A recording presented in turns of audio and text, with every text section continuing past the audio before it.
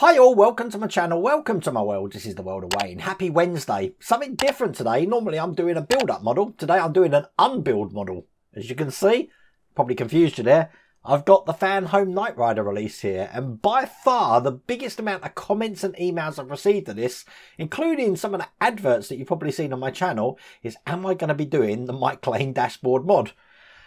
I've bowed to public pressure and I've now got the Mike Lane dashboard mod.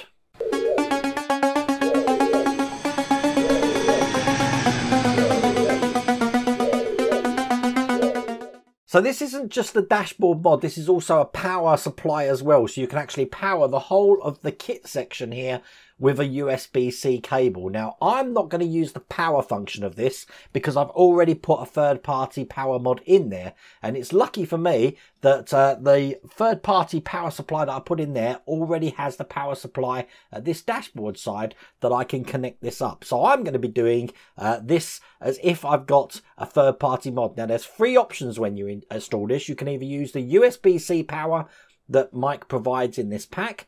You can either use batteries, and there's all the leads in there, so you can still use the batteries that you've got with the kit, or you can, as I said, use a third-party power mod. But let me show you what's in the box.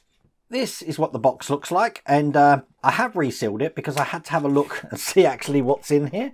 Nice dinky thing this is, and in it we do have, it's very well packaged here, all the leads we're going to need, which is this grey and black lead.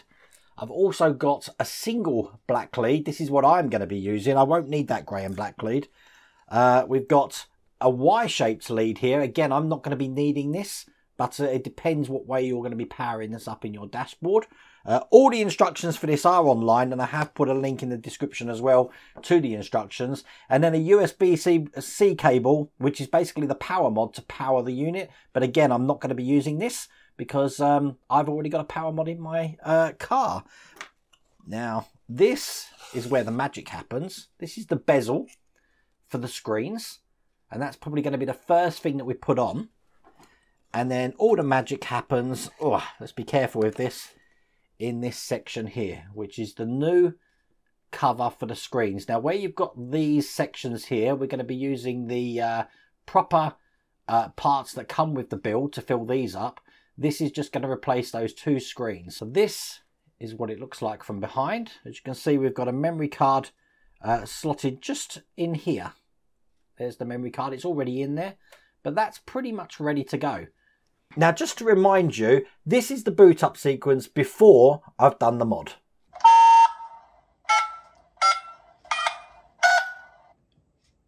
And now this is where the fun begins, because I'm going to have to take everything that I've done in the last pack apart to get to the underside of the dashboard, to undo all the stuff that's already in there, to install that in. Now, it's best to do this in stage 44 onwards. Obviously, I'm way far past that, so I've got a lot of work to do. And the first thing I'm going to have to do is disconnect the steering that I took so long to actually attach the points together. So I'm going to do that now. I'm going to get this all apart. If you want to know how I'm doing that, because I am cutting this because it would take a long time, then just get your magazines and work backwards. Pretty much like you'd take a car apart at home. And let's see if we can get to the stage where I'm ready to start installing this in the dashboard.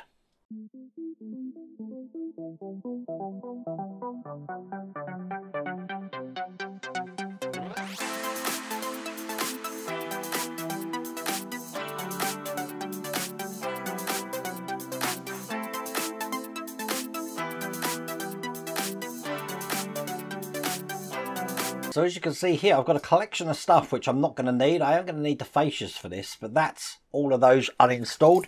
It's in a bit of a mess at the moment. So now I'm actually going to install this into place. And again, all the instructions how to do that are online. I know this is upside down at the moment, but in front of these, where the screens used to be here, I'm actually going to be putting the bezels that come in here. So I'll get them on and show you what that looks like. They are just held in with this adhesive here. And I put this over the top.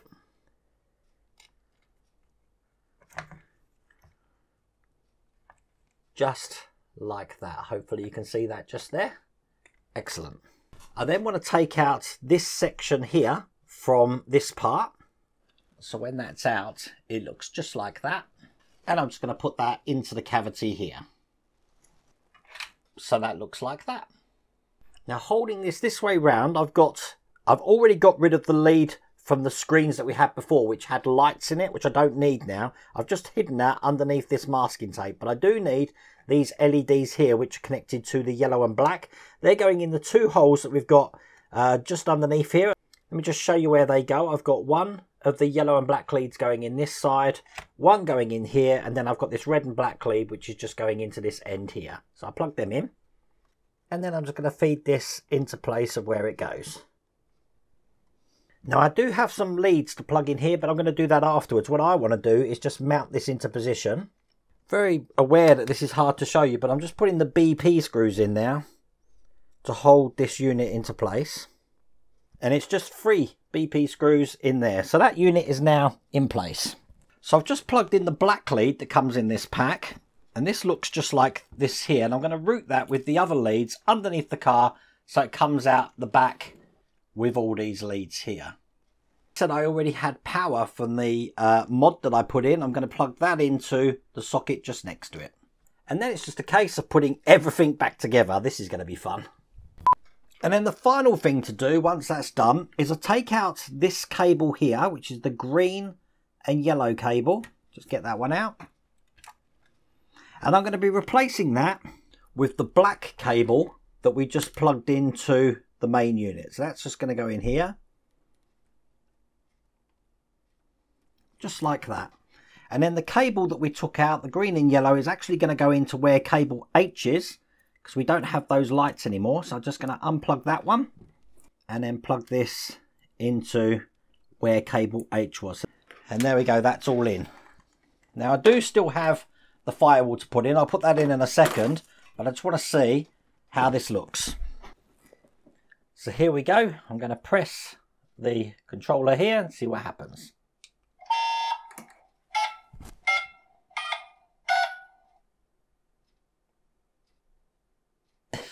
How cool is that? Oh, bless. And I've just zoomed up there so you can have a look at exactly what those screens do. Now, I think Mike says there's 5 minutes of animations on here. So there's plenty of things going on. It does look 100 million times better, I have to say. It's definitely well worth it, and I am glad I did this mod. I was a little bit scared, I have to say, about taking everything apart. It's not too bad, to be honest with you. You are left with quite a few extra bits here that you don't need anymore that you can throw away. But I'm sure you'll agree, that looks absolutely brilliant. Let's put the car back together, and then we'll give one more go of booting this up. And there you go, that's everything back together. So let's double check every single thing still works. So engine noise. Perfect. The sensor. Oh, let's plug the sensor in. We didn't do that. That's here. Let's get that running. As you can see, that's working fine. Perfect. We've got the Industry 2000's microprocessor, k.i.t.t for easy ref. that one there. Just shut that up. We've got the music. And then obviously we've got, and I'll set another camera up so you can see this, the lights.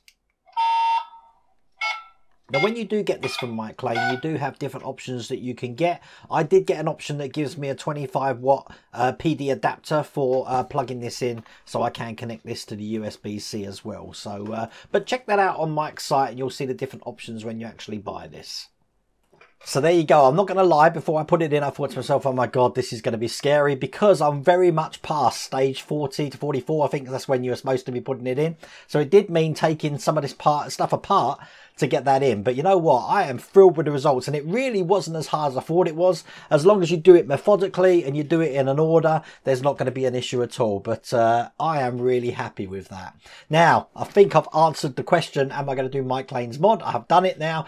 If you want to get this for yourself, I have put the link to Mike Lane's website down the bottom there. Obviously, he's done loads of mods for this already, as in with the grills, and you've got the carpets and the trunk carpets.